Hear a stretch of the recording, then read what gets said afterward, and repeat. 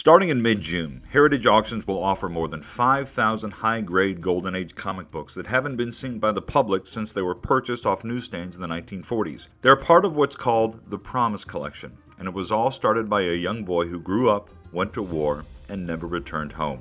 For decades, the books were kept safe by the brother who promised to keep watch over the comics should anything happen to his sibling on the battlefield. They sat undisturbed for half a century.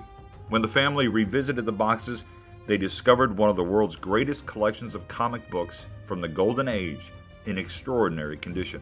Heritage's Ed Jaster calls the collection the highest quality pedigree collection, book for book, to debut in our hobby in the last 25 years. And Heritage Auctions' Lon Allen adds, the Promise Collection will go down in history as one of the greatest comic book finds of all time.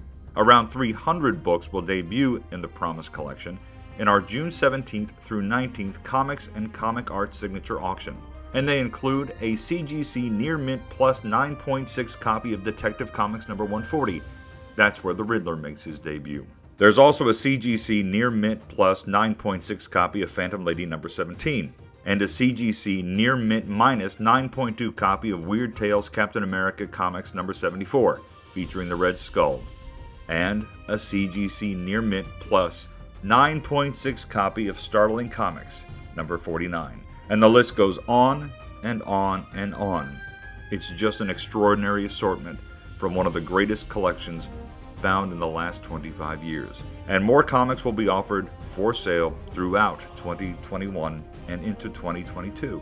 This is your chance to bid on this once-in-a-lifetime collection. To see detailed images and descriptions of these books and to bid, visit ha.com/7244. This is the Promise Collection. It's extraordinary. We promise.